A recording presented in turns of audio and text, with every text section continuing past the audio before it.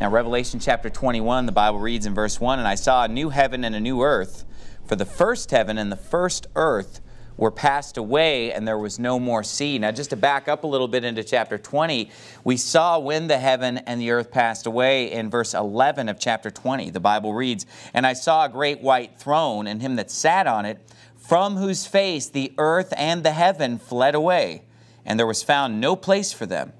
And I saw the dead, small and great, stand before God, and the books were opened, and another book was opened, which is the book of life. And the dead were judged out of those things which were written in the books according to their works."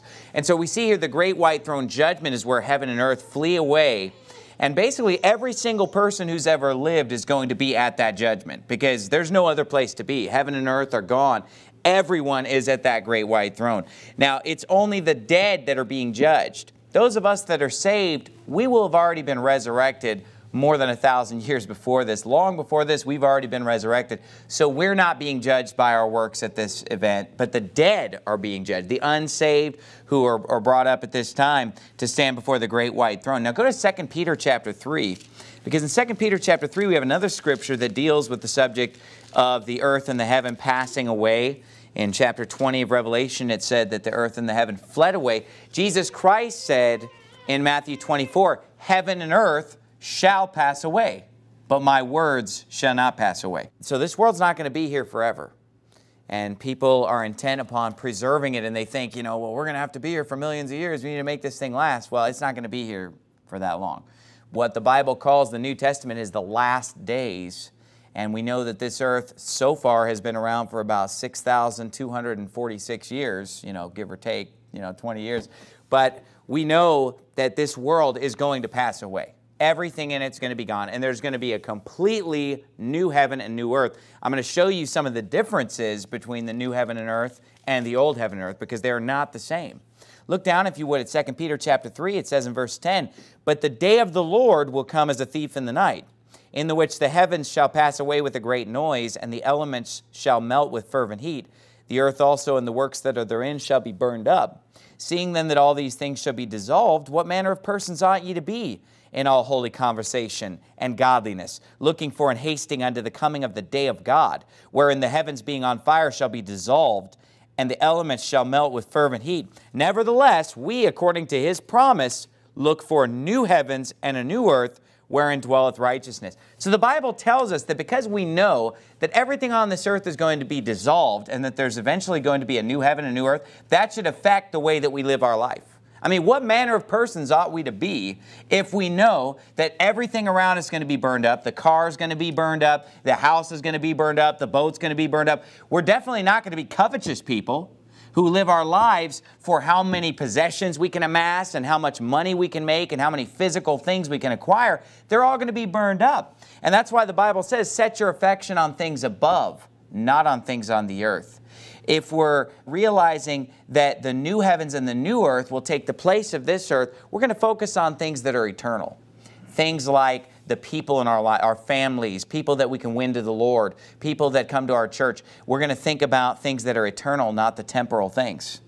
But if you would, flip back to Revelation 21, and we'll see what the Bible says about the new heaven and the new earth. It makes it very clear right away that the new heaven and the new earth are dramatically different, because in the first verse there, when it says that the first heaven and the first earth were passed away, it says, "And there was no more sea." And of course, the earth as it stands right now is covered in the sea. In fact, there's more sea than there is dry land. But on the new earth, there is no more sea. It's all dry land. Another colossal difference between the old earth and the new earth is that the old earth had hell at its core, or hell at its center. The Bible teaches today that hell is in the center of the earth, in the heart of the earth, in the nether parts of the earth. Whereas Jesus talked about people being cast into the lake of fire as being cast into outer darkness. Obviously, there's nothing outer about being in the center of the earth. So at this time, hell is located in the center of the earth. But in chapter 20, we saw that hell was moved. It was relocated to the lake of fire in outer darkness. And so the new earth will not contain hell. Will be another difference. Let's keep reading. It says in verse 2, "And I, John, saw the holy city, New Jerusalem, coming down from God out of heaven, prepared as a bride adorned for her husband. And we're going to get back to the New Jerusalem and the bride there. But look at verse 3. And I heard a great voice out of heaven saying, Behold, the tabernacle of God is with men, and he will dwell with them, and they shall be his people. And God himself shall be with them and be their God. And God shall wipe away all tears from their eyes, and there shall be no more death, neither sorrow nor crying, neither shall there be any more pain, for the former things are passed away. And he that sat upon the throne said, Behold, I make all things new. And he said unto me, Write, for these words are true and faithful. So in the new earth, there's going to be no sorrow, no sadness, no crying, no death.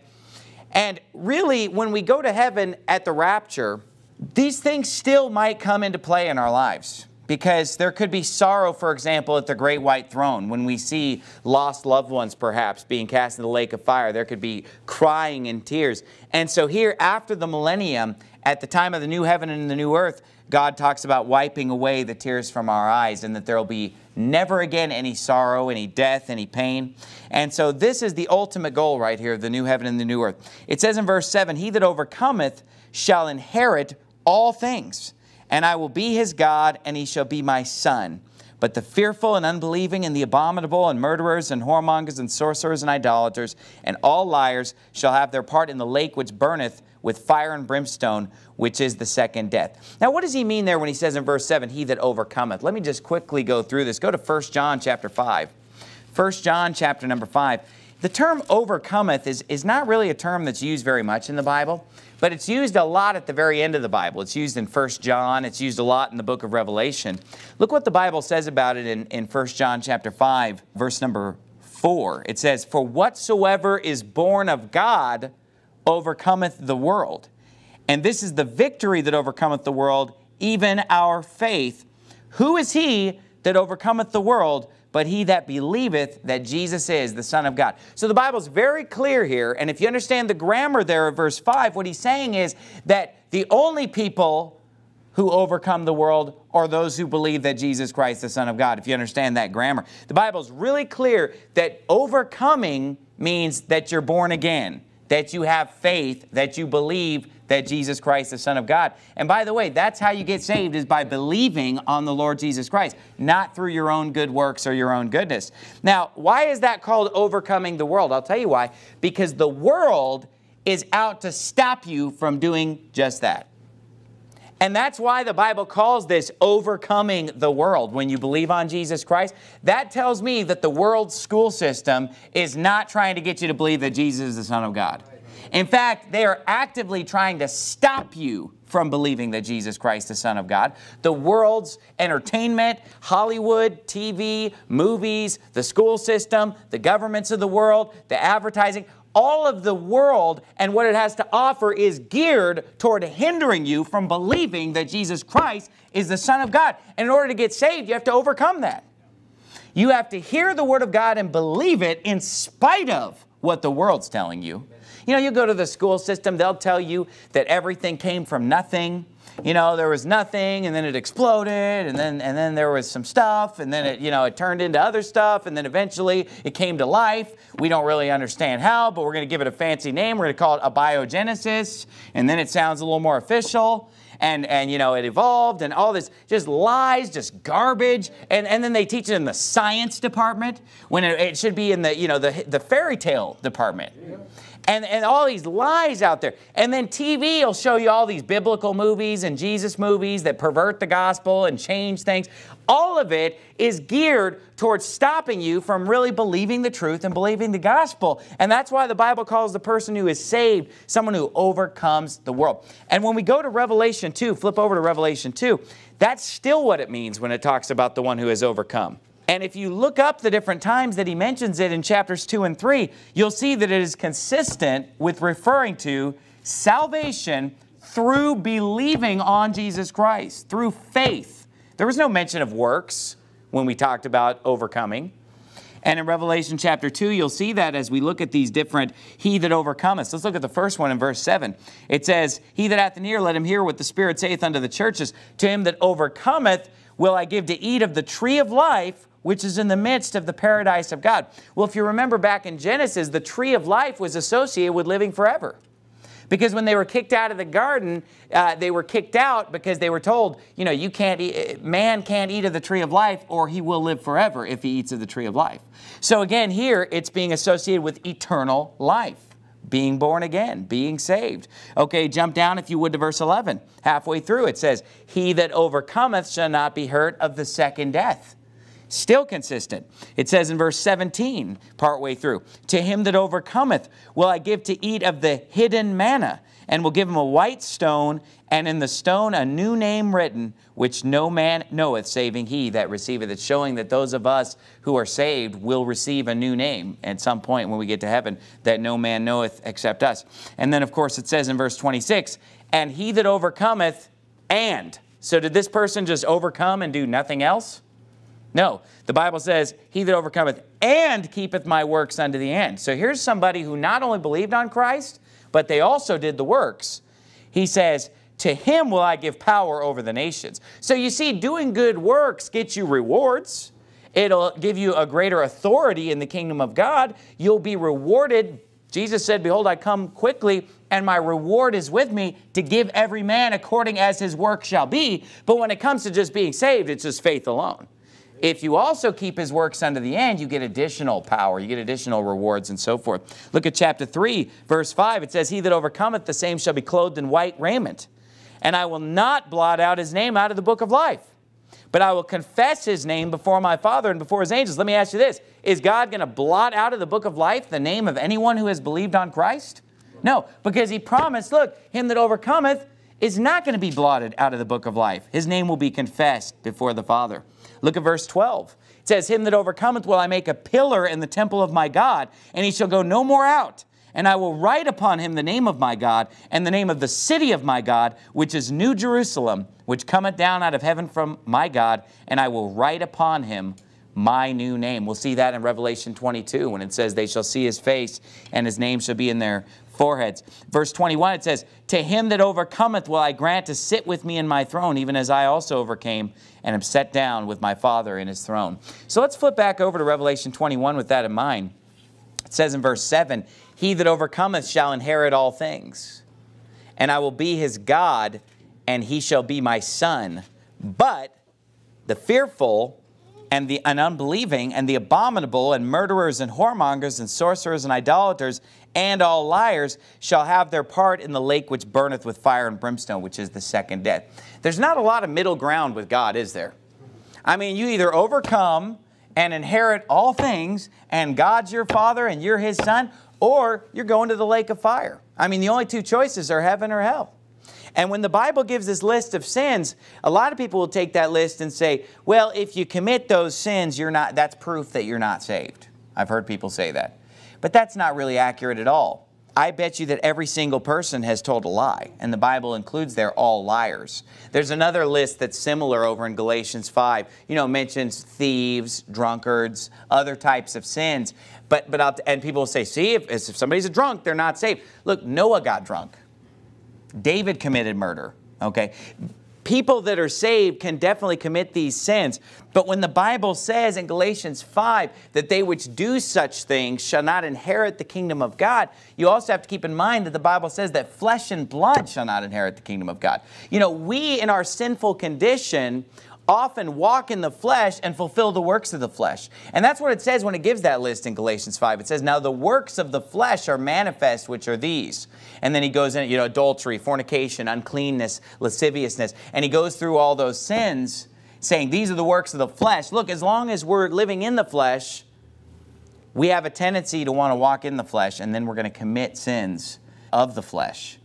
But thank God at the resurrection, or commonly known as the rapture, you know, we're going to be changed in a moment, in a twinkling of an eye, and our sinful flesh will be gone. We're not going to inherit the kingdom of God in this sinful flesh. When we get to heaven, we'll never sin again. Someone who believes on the Lord Jesus Christ may be a drunkard upon this earth, but they will not inherit the kingdom of God as a drunkard, because, of course, they will be changed in a moment, in a twinkling of an eye. The sinful flesh will be gone forever, and they will enter as a spiritual person, body, soul, and spirit. But it says here, all liars. And, you know, this is a great scripture when you're trying to get somebody to understand that the penalty of sin is hell. You know, the wages of sin is death. Because a lot of people think, well, to go to hell, you have to be really bad. You have to be a murderer, for example, to go to hell. But then he also says all liars. Now, some people will look at this scripture that says all liars, and they'll say, well, that's talking about somebody who lies habitually. Have you ever heard that one? You know, that's somebody who just lies all the time. Somebody who just tells, a lie every once in a while, like myself, they're not really a liar. But the evidence is found in the last verse of this chapter. In verse 27, talking about the heavenly Jerusalem, it says, there shall in no wise enter into it anything that defileth, neither whatsoever worketh abomination, or maketh a lie, but they which are written in the Lamb's book of life. Look, one lie is equivalent to being a liar in this chapter. One lie will keep you out of that heavenly city. I know I've told a lie. I'm sure you have too. None of us deserves to go there, but we will go there by grace through faith. Amen. And that's the gift of God right there. So look down, if you would, at verse 9 of chapter 21. It says, and there came unto me one of the 7 angels which had the 7 vials, full of the 7 last plagues, and talked with me, saying, come hither, I will show thee the bride, the Lamb's wife. Now this is the main subject of this chapter. The vast majority of this chapter deals with the subject of the bride of Christ. And the bride of Christ in this chapter is synonymous with the city, the heavenly Jerusalem. Look at the next verse. He said, I'll show thee the bride, the Lamb's wife. Verse 10 says this, and he carried me away in the spirit to a great and high mountain, and showed me that great city, the holy Jerusalem, descending out of heaven from God. Now, you can't get around this, folks. He says, I'm going to show you the bride, and then it says he showed me the city. Obviously, the city here is equivalent to the bride. I mean, isn't that pretty obvious as we look at this? Now, here's what's interesting. 99% of people that you talk to, it seems like, totally misunderstand the subject of the bride of Christ in the Bible. Yeah. And there are a couple different variations on this. Let me first talk about the most extreme variation. There's a teaching out there of people who call themselves Baptist briders. And it always blows my mind how people just create these man-made doctrines that have no basis in reality. They have no basis in Scripture. And they're vehement. I mean, they're just militantly promoting this doctrine. And there's so many things that the Bible actually says that we could get all fired up about. They get fired up about things that aren't even in the Bible. For example, when Brother Chris Sosi started coming to our church, some of his family warned him. They said, stay away from that Faithful Word Baptist church. They said, that's a bad church. And he said, well, what's wrong with it? He said, well, they're a non-brider church. And he said, non-brider? What in the world does that mean? And he came to me and he said, Pastor Anderson, I hear you're a non-brider. What's that mean? And I told him, I said, I'll tell you what, Chris. I said, on Sunday morning, I'm going to preach a whole sermon on the bride of Christ. And that's what I did. I preached a whole sermon and explained the whole thing. But this Baptist bride doctrine teaches that the bride of Christ will only consist of Baptists, people that are part of a Baptist church. Now, where in the world they're getting this doctrine, I don't understand. But that's what this, and they're saying I'm a non-brider because I don't believe that strange doctrine that says you're not part of the bride of Christ unless you attend a Baptist church. And then there are even more extreme variations of this that teach that you have to be baptized in a Baptist church by someone who was baptized by someone who was baptized by someone who was baptized all the way back to John the Baptist. And if that chain is broken in any way, you're not part of the bride. And you know what? I really hope that, Pastor Armour, who baptized me when I was 9 years old, had that pedigree, like from the AKC or whatever, going all the way back to John the Baptist, to prove that he is qualified to baptize me. I mean, what kind of a strange doctrine is this? And it's going to become even more obvious to you how bizarre this doctrine is as we actually read what the chapter says. Obviously, that's a strange doctrine. Obviously, that's very bizarre and very extreme to teach that. But there are a lot of people who teach it, believe it or not. But I'll say this, even though that's kind of a fringe teaching and kind of not as common, I would say this. 99% of Baptists, in my opinion, from what I've seen, 99% of Baptists probably will teach that the bride of Christ consists of church age saints or New Testament saints only.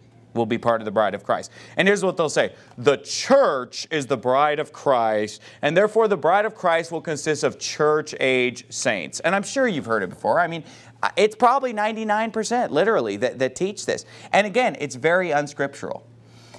The statement that says the church is the bride of Christ is a false statement. It's not true.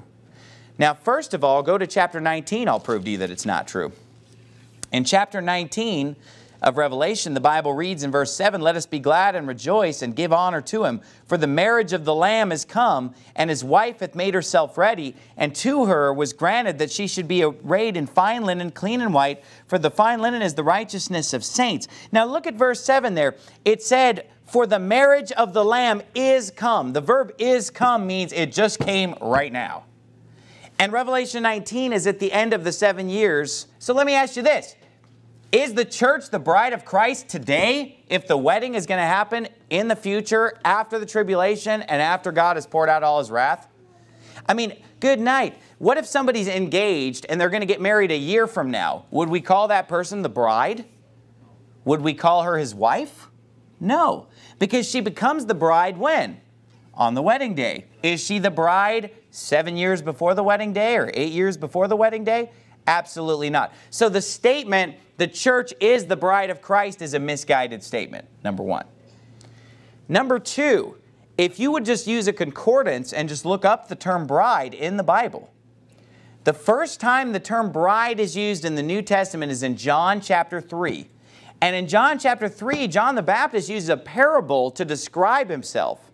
And he says, "He that hath the bride is the bridegroom. But the friend of the bridegroom, which standeth and heareth him, rejoiceth greatly because of the bridegroom's voice. This my joy, therefore, is fulfilled." And what John the Baptist is saying with that parable is that he is not the main event. If you remember, he was always pointing to Jesus Christ, saying, you know, I'm not the Christ. I'm not even worthy to stoop down and unloose his shoe latchet. That's what John the Baptist said. He said, look, he must increase. I must decrease. And what he's using there is a parable to explain, look, Jesus is the bridegroom. I'm more like the best man. Because he said, I'm like the friend of the bridegroom. That's where my joy is fulfilled. Not to be the main event, but to share in the bridegroom's special day. You know, if you're the best man at a wedding, you're not there to steal the show and you know, make the day be all about you. No, you're just there to be happy for your friend and to rejoice in his day. And you always want the emphasis at a wedding, of course, to be on the bride and on the groom. And so John the Baptist is just using that parable to explain his role as the best man, so to speak, the guy who points to Jesus and gives him all the glory and lets it be all about him. Now, you can't just take that parable and just run with it and make it mean whatever you want. I mean, that's what it says. That's what he meant. That's the context. End of story. There's a tendency sometimes to abuse parables. And the Bible says the legs of the lame are not equal. So is a parable in the mouth of fools. And so we need to be careful that we don't twist parables into meaning something they don't mean. So the word bride is mentioned in John 3. You want to know when the next time God uses the word bride in the New Testament? Revelation 21. Okay? So there's no mention of the term bride from John 3 to Revelation 21. So it sounds to me like we're going to get our doctrine on the bride of Christ from Revelation 21. Isn't that what it sounds like? Yep. Because that's the only place it's mentioned besides John just using a parable about a bride and a bridegroom. Really, Revelation 21 is our primary source of this doctrine. And if we look at Revelation 21 and read it, I can prove to you several different ways right now that the church, quote unquote, is not the bride of Christ. And that the bride of Christ does not consist of church-age saints or even New Testament saints, but that rather the bride of Christ consists of every believer who has ever lived throughout all ages. Old Testament, New Testament. And if we let the Bible define itself, we'll see that.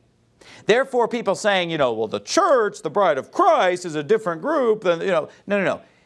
The bride of Christ is all believers, all saints from all ages, and I'll prove it to you. Let's read it together. You be the judge. He said, I'm going to show thee the bride, the Lamb's wife. And he carried me away in the Spirit to a great and high mountain and showed me that great city, the holy Jerusalem, descending out of heaven from God, having the glory of God. And her light was like unto a stone most precious, even like a jasper stone, clear as crystal, and had a wall great and high, and had 12 gates, and at the gates 12 angels, and names written thereon, which are the names of the 12 tribes of the children of Israel. Now stop right there. Let me ask you this. Does that sound like a New Testament church age group there, the 12 tribes of the children of Israel? Now, if the names are written thereon, that means the names Reuben, Gad, Asher, those are the names that are written on the foundation. Are those people New Testament saints? No, of course not. Let's keep reading. It says, on the east 3 gates, on the north 3 gates, on the south 3 gates, and on the west 3 gates. And the wall of the city had 12 foundations, and in them the names of the 12 apostles of the Lamb. So the gates are labeled with the 12 tribes of Israel, the 12 patriarchs from the Old Testament. The foundations are labeled with the 12 apostles of the Lamb. And then it says in verse 15, he that talked with me had a golden reed to measure the city, and the gates thereof, and the wall thereof. And the city lieth foursquare, and the length is as large as the breadth. And he measured the city with the reed, 12,000 furlongs. And we talked about the fact that a furlong is an eighth of a mile. So 12,000 furlongs is 1,500 miles. So this city is huge. It's 1,500 miles by 1,500 miles and 1,500 miles high. This is a huge city. And it says in verse number 16 at the end there, the length and the breadth and the height of it are equal. And he measured the wall thereof, 144 cubits, according to the measure of a man, that is of the angel, roughly a little over 200 feet there. And it says in verse 18, the building of the wall of it was of jasper, and the city was pure gold, like unto clear glass. And the foundations of the wall of the city were garnished with all manner of precious stones. We'll come back to the precious stones in a moment. But it says in verse number 21, the 12 gates were 12 pearls. Every several gate was of 1 pearl. And the street of the city was pure gold, as it were transparent glass. It says in verse number 22, and I saw no temple therein, for the Lord God Almighty and the Lamb are the temple of it. And the city had no need of the sun, neither of the moon to shine in it. For the glory of God did lighten it, and the Lamb is the light thereof. And the nations of them which are saved shall walk in the light of it, and the kings of the earth do bring their glory and honor into it, and the gates of it shall not be shut at all by day, and there shall be no night there, and on and on. So what do we see here? When we look at this passage, is there any mention of the church? Or church-age saints, or you must go to a Baptist church, or you must be baptized by a guy who was baptized by a guy who was baptized. No. What we see here is that the people who are part of this city are those that are saved. It says, the nations of them which are saved shall walk in the light of it. In Revelation 19, it said that the Lamb's wife was clothed in white raiment, which is the righteousness of saints. And look, people in the Old Testament were also called saints. If they were saved, if they were believers, they were called saints. In the New Testament, they're called saints. Look, these are people who are believers from all ages, from all time. I'll prove it to you further. Go, if you would, to Ephesians chapter 2, because in Ephesians chapter 2, we actually have a tie-in with Revelation 21, because if you remember, the city has 12 foundations, and on the 12 foundations are written the names of the 12 apostles. You remember that? Well, in Ephesians chapter 2, we see something very similar to that. In verse 20, it says this, and are built upon the foundation of the apostles. Now, you think that's a coincidence? I don't believe anything in the Bible is incidental, coincidental, or accidental. And so if Ephesians 20 is talking about being built on the foundation of the apostles, and then in Revelation 21, he says, look, the city is built on 12 foundations that are named after the 12 apostles. There's a correlation here. Let me show you what that correlation is. Back up to verse 11. It says, wherefore remember that ye being in time past Gentiles in the flesh, who are called uncircumcision by that which is called the circumcision in the flesh made by hands, that at that time ye were without Christ, being aliens from the commonwealth of Israel, and strangers from the covenants of promise, having no hope and without God in the world. But now in Christ Jesus, ye who sometimes were far off, are made nigh by the blood of Christ. He's saying, look, you used to be aliens of the commonwealth of Israel. What's an alien?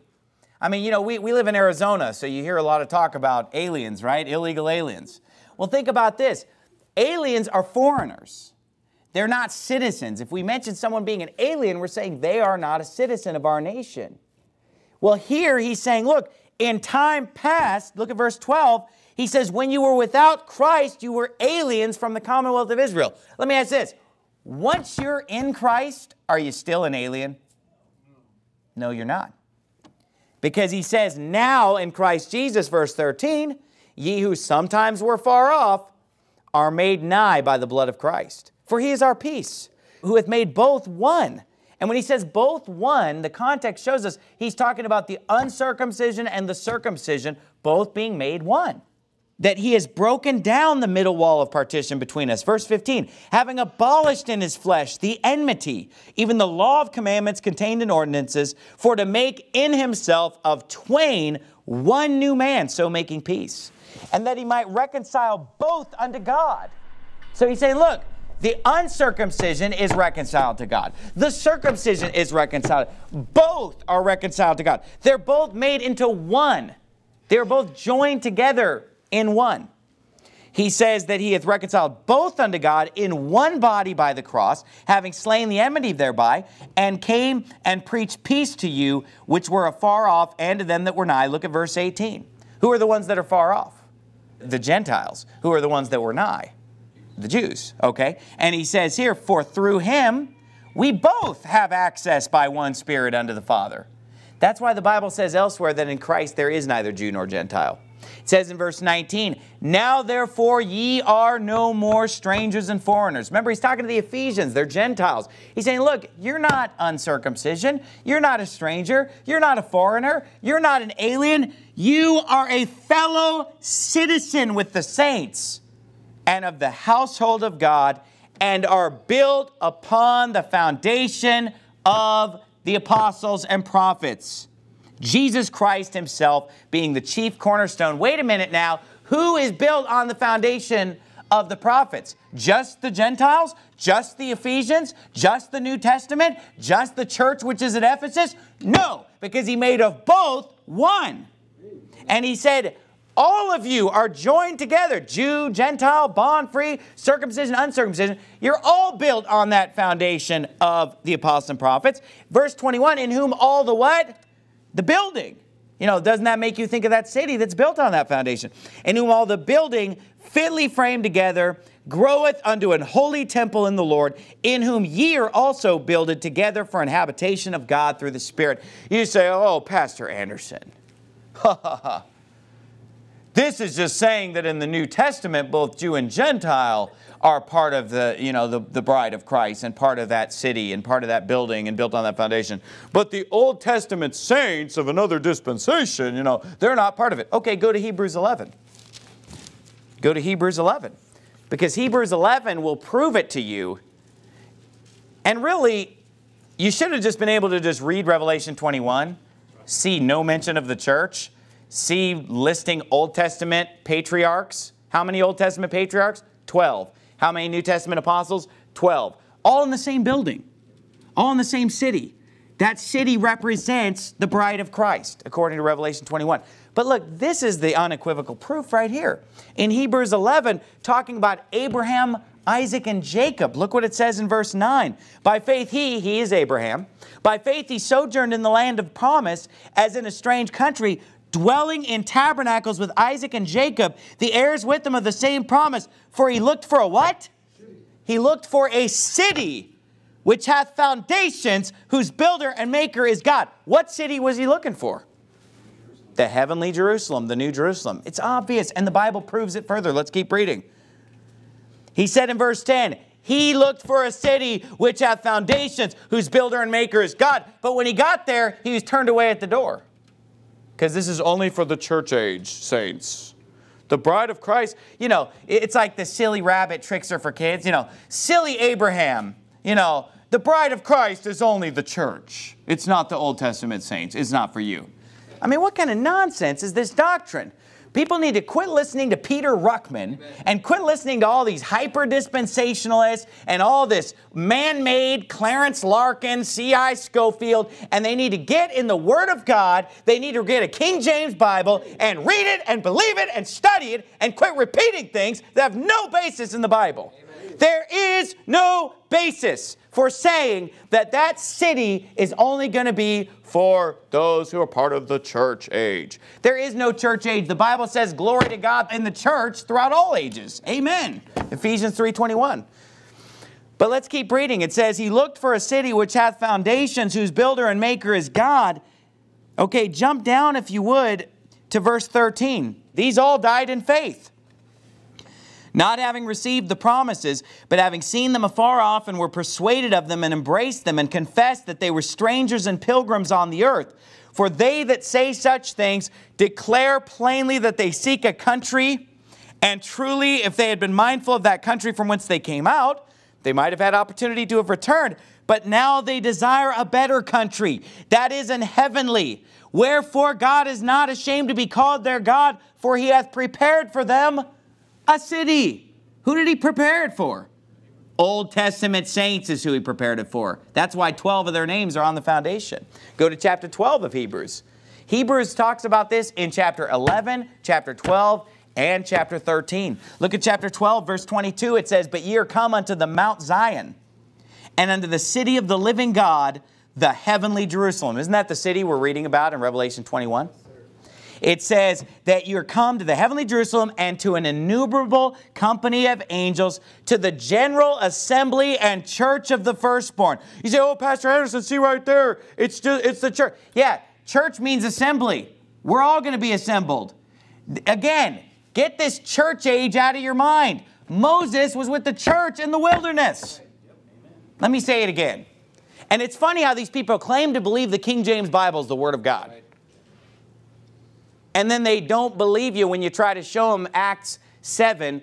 This is he that was with the church in the wilderness. Oh, that's, a mistranslation. No. It was the church in the wilderness. Amen. Church means congregation.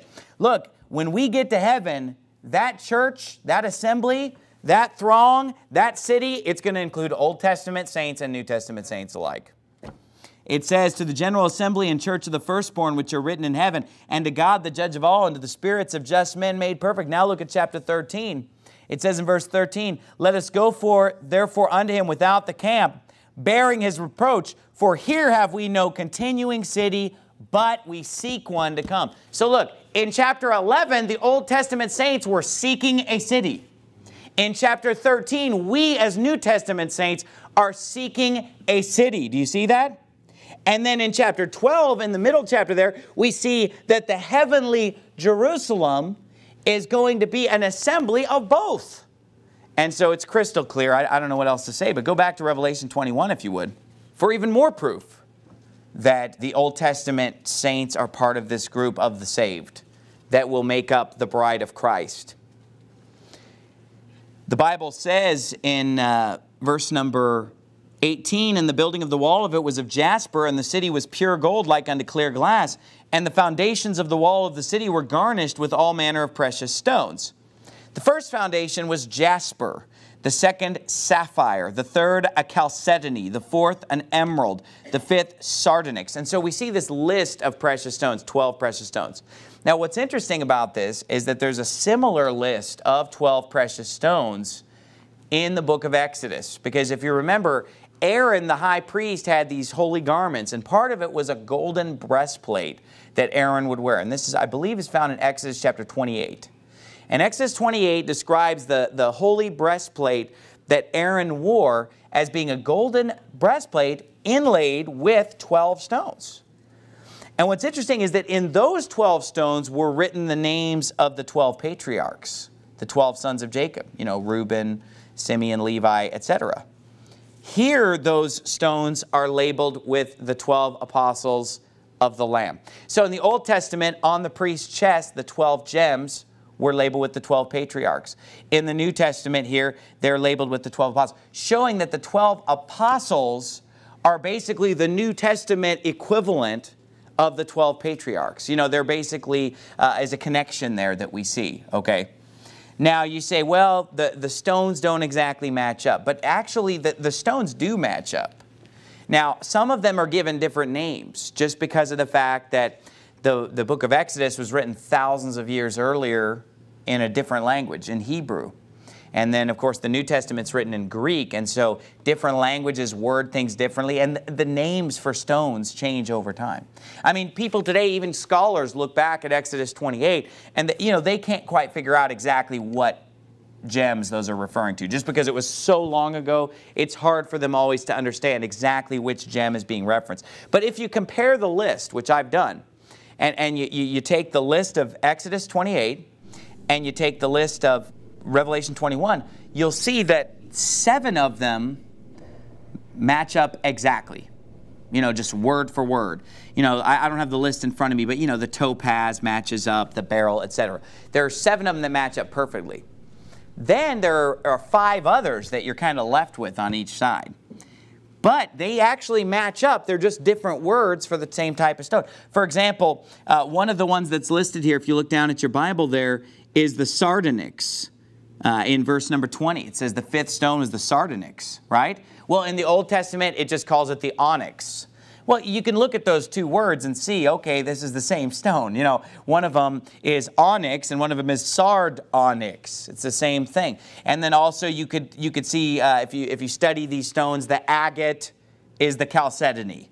The ligure from Exodus 28 is the jacinth of Revelation 21. And so on and so forth. You can do some matching up and figure out which is which. So it's the same stone. So God here is tying in Old Testament symbolism and the Old Testament high priest there with the New Testament apostles of the Lamb. Jesus Christ, of course, was the high priest after the order of Melchizedek. And so this doctrine that states that the church is the bride of Christ and that church-age saints are the ones that we're referring to, and you say, well, what about when it says, husbands, loved your wives as Christ loved the church? But look, just because that's your logic, that's your interpretation. That's not what the Bible tells us is the bride of Christ. Just because you look at a parable where God's comparing Christ's love for the church of a husband loving his wife doesn't mean that you can now just define the bride of Christ as only church-age saints. When here we have 12 Old Testament people mentioned, we have all the evidence from the book of Hebrews, and we have the evidence from Ephesians chapter 2. It's just not a biblical doctrine. But you get people who take this and they run with it, and they get so extreme with it that they start saying it's only Baptists after a while, or it's only people who go to a certain type of Baptist church. It has to be an independent Baptist. Look, I'm all for going to an independent Baptist church. You say, well, what would you be if you weren't Baptist? Ashamed of myself, right? I mean, I'm a Baptist. I'm not saying I'm going to go to some kind of another type of non-denom John type church. But I am saying that if you believe on Christ, you're saved, even if you never set foot in a church in your whole life. And you're going to walk in the light of this city. You're going to be a part of the bride of Christ. I don't care who you are, when you lived. If you believe on Christ, you're part of it. And people will just extrapolate these parables out and just get, here's the craziest one I ever heard. They said, well, we know that the rapture is before the tribulation because Jesus is not a wife beater, is what they said. He's not going to beat up on the bride before the wedding day. And go ahead and pat yourself on the back, Pastor Cutie Pie, for coming up with such a cute little illustration of Jesus ain't a wife beater, amen? I'm sure you're going to get a lot of amens from the ignorant, but hold on a second. I thought Jesus beats us all. The Bible says, whom the Lord loveth, he chasteneth, and scourgeth every son whom he receiveth. Now, isn't a scourge a beating? Somebody help me out. So if he says, whom the Lord loveth, he chasteneth, and scourgeth every son whom he receiveth, and then they're going to turn out, well, we know that we're not going to go through the tribulation because Jesus isn't a wife beater. First of all, are we even the bride of Christ yet? No. Number 2, are we his sons? Yes. Does he beat his sons? Yes, he does. And not only that, but guess what? The tribulation is not God beating up on anybody. Because, now, again, they've made the mistake of confusing the tribulation with God's wrath. God will not pour out his wrath on his people. We have not been appointed to wrath, but to obtain salvation by our Lord Jesus Christ. But the tribulation, of course, has nothing to do with God's wrath. But again, we see doctrine that's biblical on one hand, where we just go to the Bible and say, okay, let's study the bride of Christ in the Bible. We see who it is, the saved. That's what the Bible actually says, the saints. And then we have this doctrine that's just based on people taking parables. Well, you know, since we're supposed to love our wives like he loved the church, that must mean that the church is the only thing that's considered his wife. And just because John is the friend of the bridegroom, that means he's not part of the bride because he's an Old Testament, you know, and we just get all this man-made teaching and man-made, and we know it's pre-trib because, you know, Jesus isn't going to beat up on his wife before the wedding day. You know, he's not going to be a wife beater and all this nonsense. Instead, just reading Matthew 24, where he said it's after the tribulation, we're going to come up with just parables about beating your wife. I mean, that's what these guys come up with. That's all they got. So in Revelation 21 here, let's continue. We see some of the other differences here. The bulk of the chapter is just talking about the bride of Christ, the Lamb's wife, also known as the heavenly Jerusalem. Now, what's interesting is that, and I already did this back in chapter 17 when I preached on chapter 17. Remember when we compared the great whore with the bride of Christ?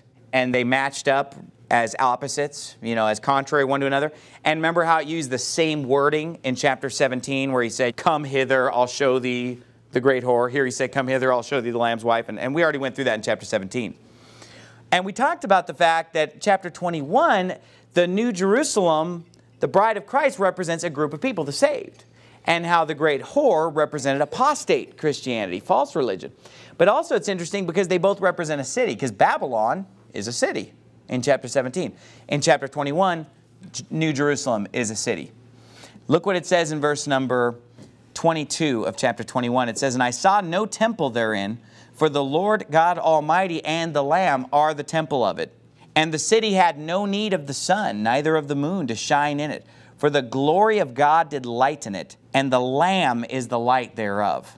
And the nations of them which are saved shall walk in the light of it, and the kings of the earth do bring their glory and honor into it, and the gates of it shall not be shut at all by day, for there shall be no night there. So here's another colossal difference between the new earth and the old earth.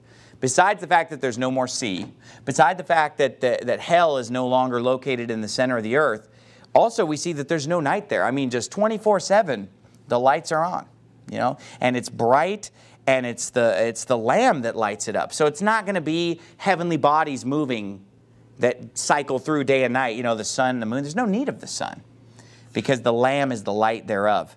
And so this is probably every child's favorite verse, no night there. Because every child hates to go to bed at night, don't they? And when you're an adult, you want to go to bed, right? We look at this verse as adults and get a little bit nervous. Like, what are you talking? No night there. What are you talking? I mean, I thought that, you know, I thought hell was no rest day or night, you know? Good night. But, you know, we just by faith just believe that I guess God's going to give us the energy and everything to stay awake all that time. But we as adults, we love to go to sleep. If someone forced us to take a nap, we'd love that, right? But kids, they hate taking a nap. They hate going to sleep. And how many times have we, I have 7 children, and when we put our kids to bed, they'll cry and be so upset. And sometimes you'll ask them, you know, why are you crying? They say like, what's that? And they say like, I didn't get to play enough today. You're like, and you try to tell them, tomorrow morning you're going to wake up, you can play again, but I didn't get to play enough today. You know, you're playing all day, you know, you can play all day tomorrow. What are you talking about? You're homeschooled. No, I'm just kidding. But anyway, and they hate going to bed. So kids, this one's for you. No night there. Never go to bed again. Never take a nap again, all right? We adults are not as jazzed about that verse as you are. But it says in verse 24, the nations of them which are saved. Now, notice the word nations. Do you see that? And then notice another word halfway through, and the kings of the earth do bring their glory and honor into it. So even after the millennium, even after we're done ruling and reigning with Christ for 1,000 years, when we're in the eternal state here of just the new heaven, new earth, no sorrow, no pain, no death, there are still nations and there are still kings. Do you see that? So let me ask you this. Is this some kind of a communist utopia that we're going to live in for all eternity? See, the world often brainwashes us with this communist philosophy of, in a perfect world, everybody's equal. In a perfect world, there's no such thing as the haves and the have-nots. And we all are the same, and we're all equal. And is that how it's going to be for all eternity? Are we all going to be equal? Somebody's going to be a king, and somebody's not. Somebody's going to be part of one nation. Somebody's going to be part of another. And it's based upon your merits of how you live your life on this earth. The Bible's really clear about that. And Revelation, it seems like more than other books of the Bible, really emphasizes the rewards. He talks about bringing the rewards. He talks about rewarding us according to our works. Now, the doctrine of Jesus Christ rewarding us according to our works is a very important doctrine. And I've heard a lot of people try to deny this doctrine. I've heard people say that no, we're all going to be equal, we're all going to get the same reward, and God's not a respecter of persons, this and that. No, He's not a respecter of persons, but He is a respecter of work. And He says He'll reward us based on our work. And no, we will not all be equal. No, we will not all get the same reward. The Bible talks about, for example, 2 John, he says, look to yourselves that we lose not those things which we have wrought, but that we receive a full reward. Every man will receive a reward according as his work shall be. You say, why is that an important doctrine? Why does it matter? So what? When we get there, either we get a reward or we don't. So what? Here's why it matters. Because salvation's free. Salvation is free. And because salvation is free, if we turn around and do works, because look, we're saved. Pretty much, I'm assuming probably everybody here is saved tonight, or at least the vast majority. There could be Judas Iscariot amongst you, But the vast majority of people that are in church on an off night like this are obviously saved, the majority. Okay. We're saved. And the fact that you're here, you're probably one that does some work for God. You're doing some good works in your life. Okay, well, God wants to make sure that we know that those good works are not somehow paying for our salvation. Because salvation is not of works, lest any man should boast. You see, if it were of works, we could boast, right? Now, there are a lot of people that teach, well, you don't have to do any works to get saved, but then they turn around and teach that you have to do works to stay saved.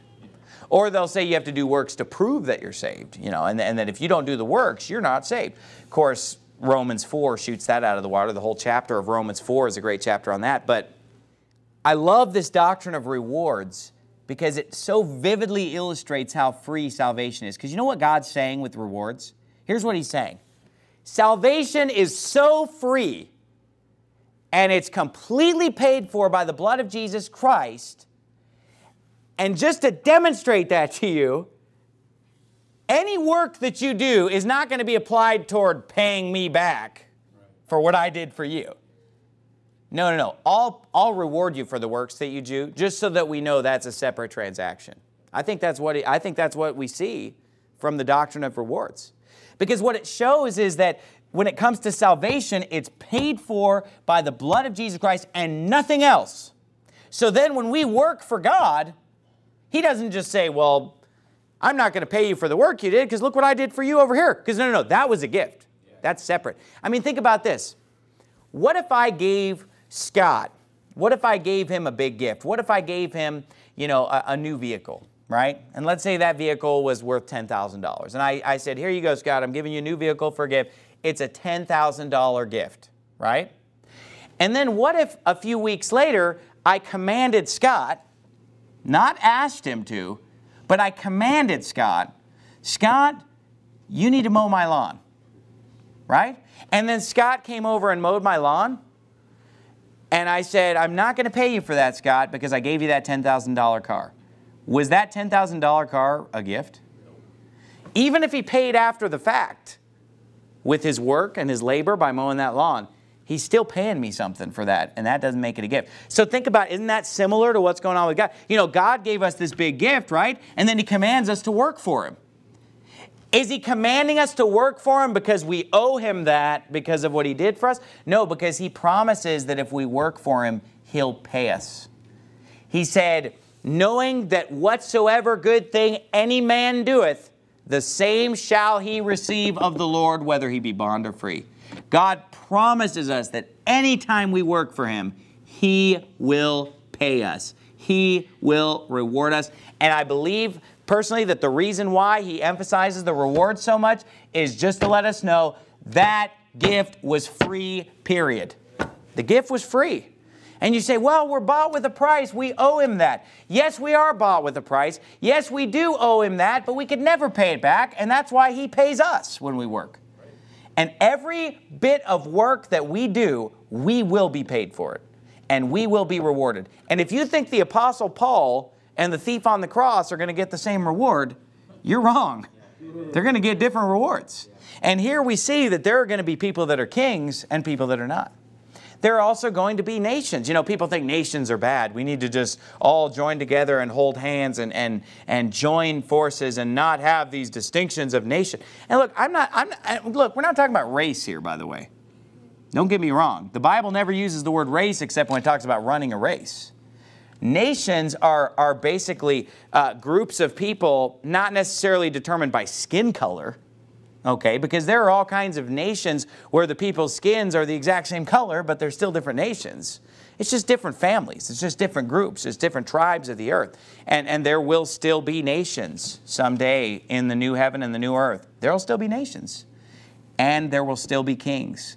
And there will still be a distinction between those who have great rewards and those who have small rewards. And the Bible says in verse 26, and they shall bring the glory and honor of the nations into it, and there shall in no wise enter into it anything that defileth, neither whatsoever worketh abomination or maketh a lie, but they which are written in the Lamb's book of life. Boy, isn't this going to be great someday? What a place. No sorrow, no sadness, no crying, no death, and just there's nothing to mess it up. That's what defileth means. Nothing to mess up God's perfect paradise here. No devil, no abominable workers of iniquity, but just righteousness and godliness and joy and peace and happiness, and you know, we're going to be working for God all throughout eternity, and it's going to be great. It's something to look forward to. And you know, we got to keep our eyes on this finish line and set our affection on the things above, not on the things on the earth. Not laying up for ourselves treasures upon earth, where moth and rust doth corrupt and where thieves break through and steal, but we're laying up for ourselves treasures in heaven, where neither moth nor rust doth corrupt, and where thieves do not break through nor steal. For where our treasure is, there will our heart be also. And here we see the city that Abraham had his mind set on. He looked for a city which hath foundations, whose builder and maker is God. All of those died in faith, looking forward to being in this city. I hope that you're looking forward to being in that city someday as well. Let's bow our heads and have a word of prayer. Father, we thank you so much for your word and for the clear teaching of your word.